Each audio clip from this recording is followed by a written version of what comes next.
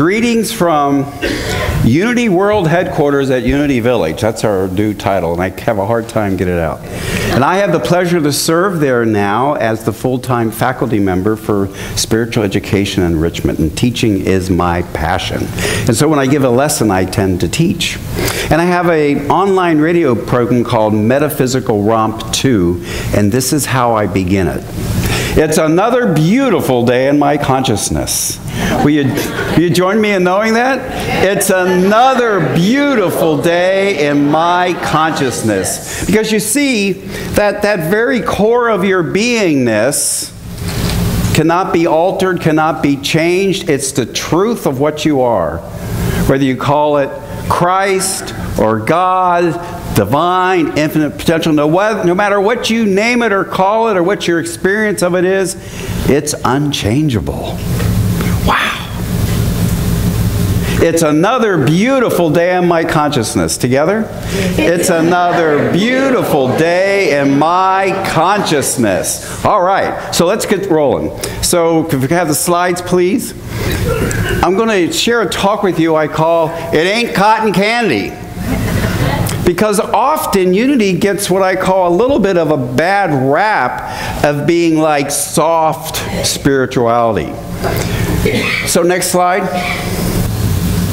So you see, Unity is not like cotton candy, and it's not fluff if you really understand it. And that's one of the reasons why I was always challenging my instructors, because I knew of this depth. And often we float along the top of the surface and not really dig in.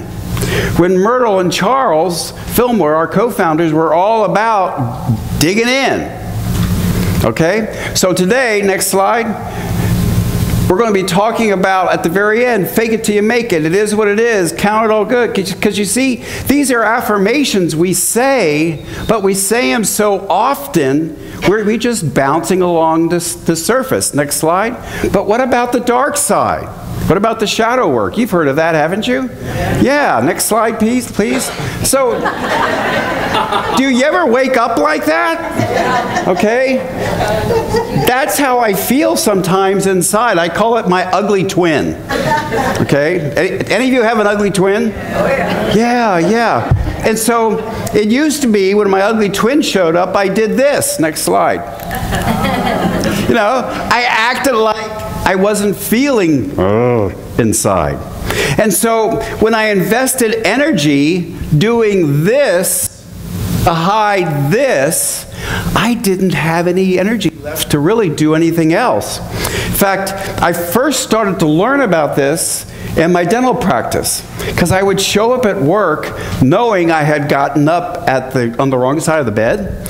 And so I would come into my dental practice, and I had two employees, and I'd sit them down, and I'd say, look, the ugly twin here is here today. So if I bark at you or snap at you or do anything like that, it's not about you, it's about me. And the truth is, I only have about this much nice today, and that's going to the patients. Have you ever had a day like that? Yeah. So for them, what it did in just admitting it, it kind of released some of the energy, so I wasn't having to hide it, right?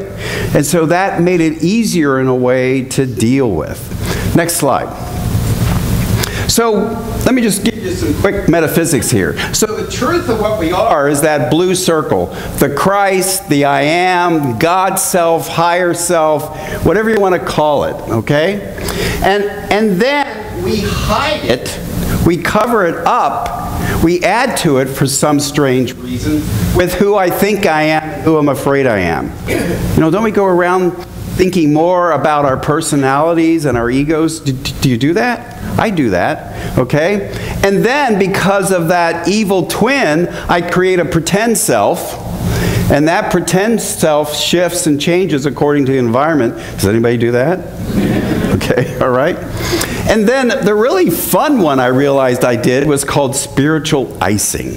So when I first got to a Unity church and I saw people, maybe a person like that, and they're radiant and they're smiling and they're full of grace and ease. Well, I put that on like a jacket, okay? So it's like I slathered on this spiritual icing to hide that evil twin, okay? But guess what would happen if you just crossed me a little bit? No more icing, okay? Evil twin was left out to play. So what we're going to talk about a little bit today is this process.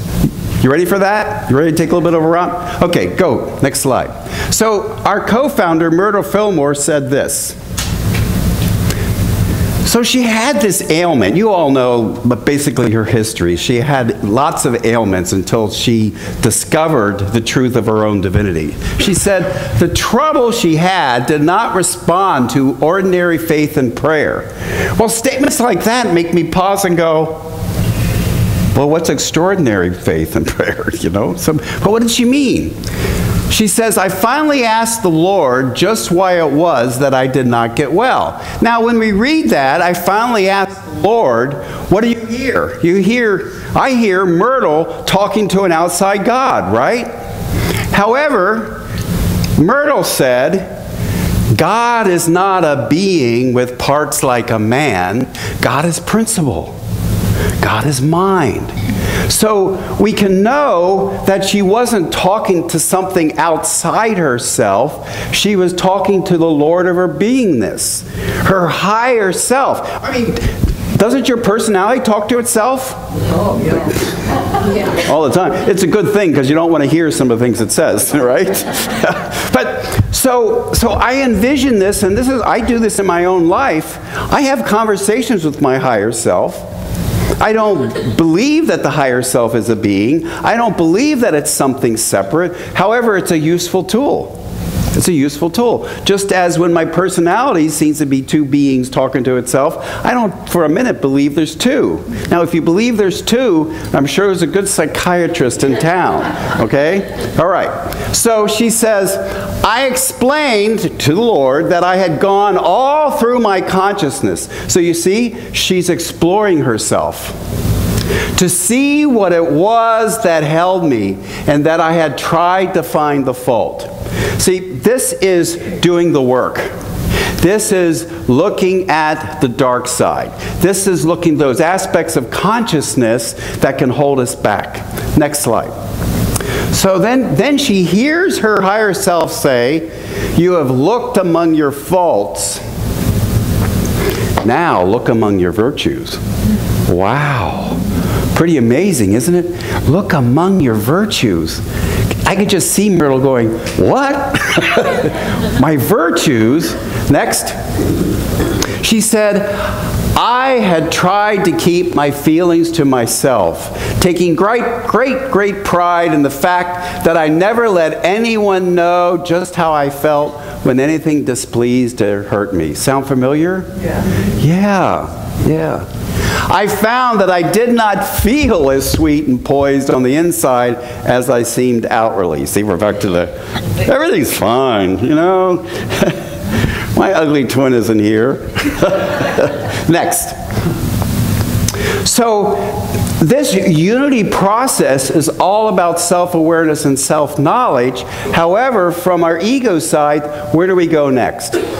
Self-condemnation, right? Next slide. So Charles Fillmore said, judging from the plane of the personal leads into condemnation. Haven't you noticed that? The plane of the personal is really that plane of appearances. And condemnation is always followed by the fixing of the penalty. Have you noticed that? That we sometimes punish ourselves. The thoughts that most frequently work ill to you and your associates are thoughts of criticism and condemnation. How much do we do that? Okay? And how much more do I do that when guess who's in town? My evil twin. Next.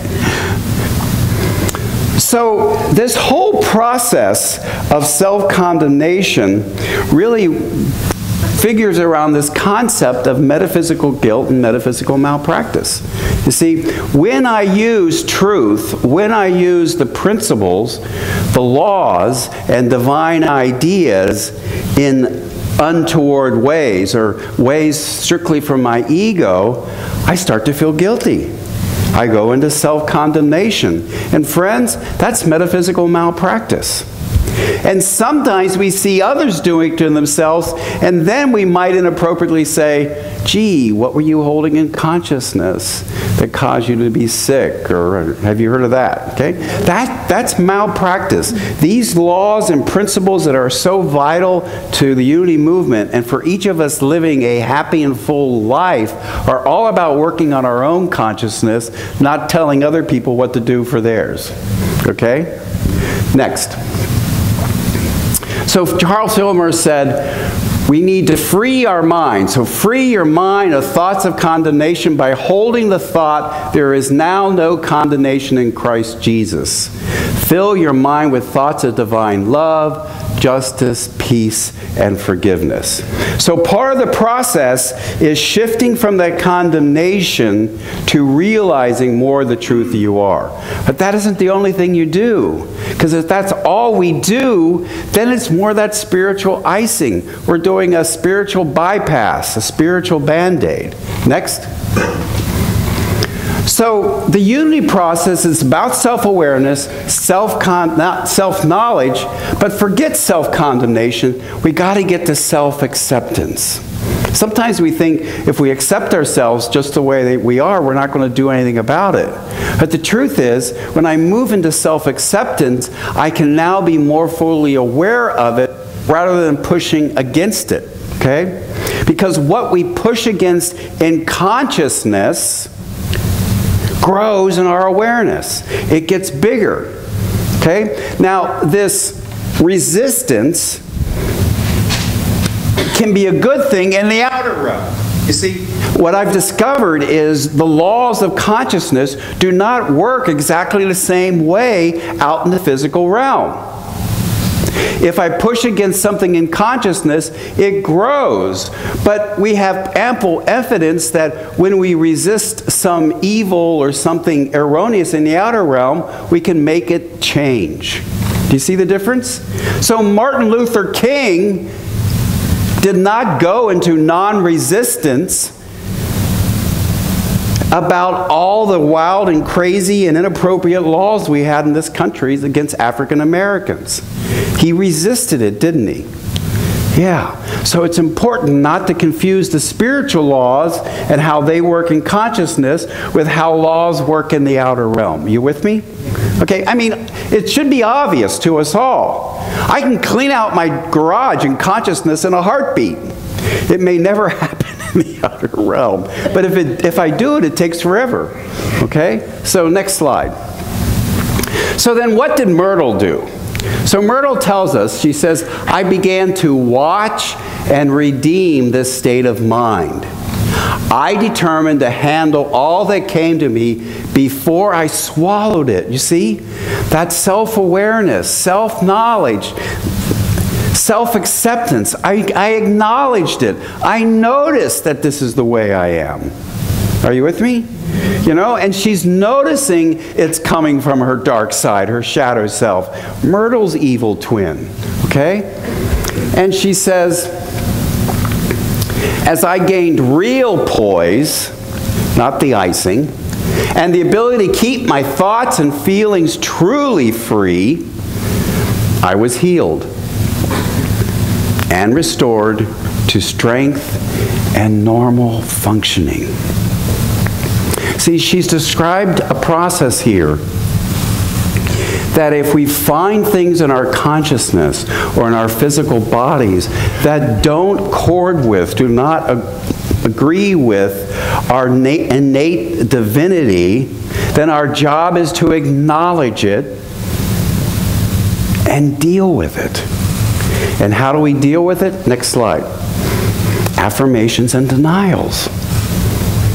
I'm sure Beth has shared with you about affirmations. They are positive statements, they are possibility statements, and more importantly, they should be realization statements.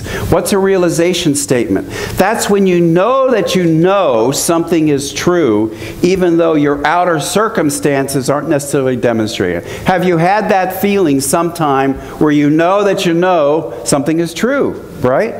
Okay? That's when we get to an affirmation. Now, if you're saying negative affirmations like "I'm no good," you're using the same law. You'll get the negative effect. In fact, I call negative affirmations defamations. Okay? We're defaming our natural innate divinity when we're doing all that bad talk about ourselves.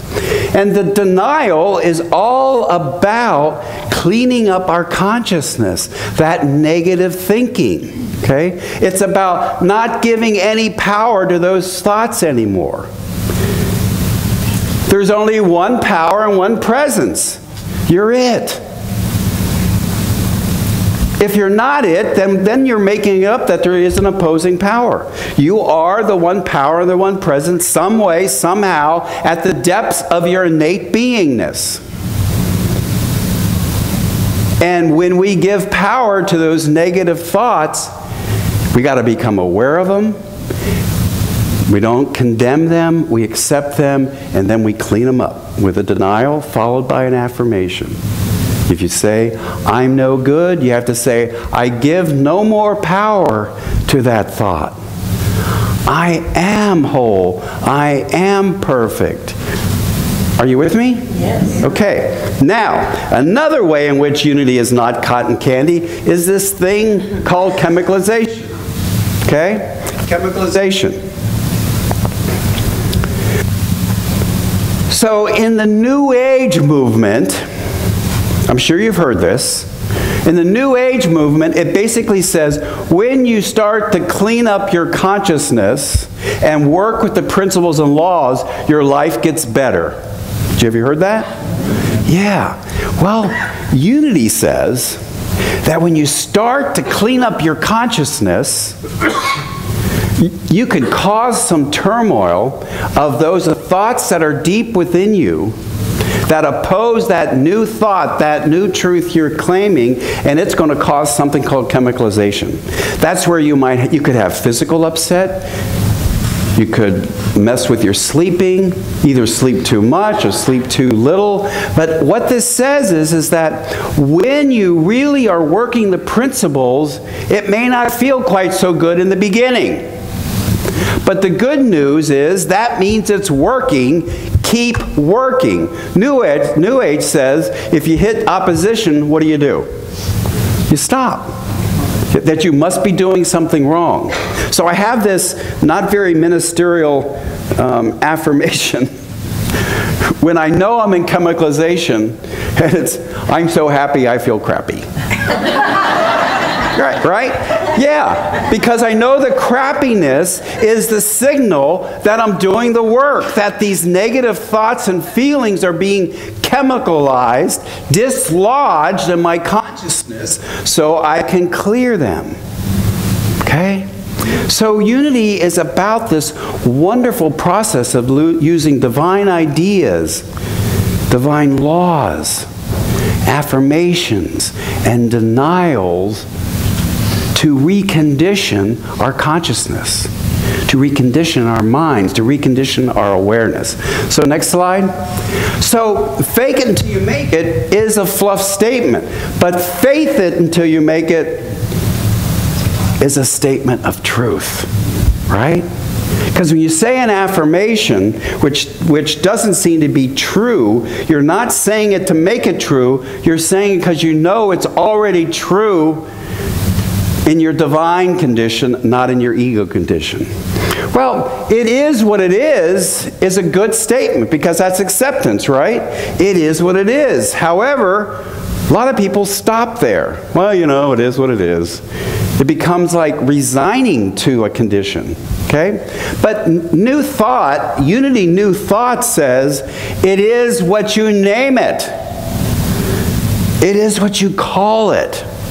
Because however you name it, or however you call it, through that law of mind action, where the thoughts you hold in mind duplicate in your consciousness, you begin to center your consciousness around what you want it to be. You with me? So you're not fighting against it, you're just saying, this is what I want it to be. Okay? Now that takes a bit of a strong spiritual constitution. Okay? That even though I have this bad thing in my life, I can name it good. When we name it good, we're not saying the bad thing is good. We're saying that because I am the divine, I am the one power and presence, everything is raw material to produce good, to produce a blessing. You see, that's our function. In one level, is to use our divine nature, to use the divine ideas and laws and principles to not only to enhance our consciousness and to live from a more spiritual state of awareness, but it's also to bless others. Isn't that the coolest thing? Yes. So our work is not to cover up our evil twins. Our work is to accept that aspect of ourselves, and then from that point of view, call it good, and start using it in ways in which you can be more effectively the one presence and one power you already are. Because the truth is, you're it. I'm it. And so it is. Thank you for being here.